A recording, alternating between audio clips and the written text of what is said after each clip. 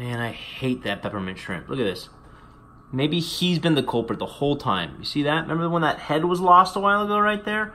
I wonder if he was the culprit and was preying on it. I mean, look at how much stuff is floating around. That's all of the hammer coral that he pulled out. And look over here. Look at this. All of this right here is what he just did. So I just removed him and put him in another tank without corals because all he does is cause problems. So it's super frustrating. Anyway, I hope his new home, which is the 120 gallon, so fed up with him. I will never, ever, ever, ever, ever, ever be getting a peppermint shrimp again.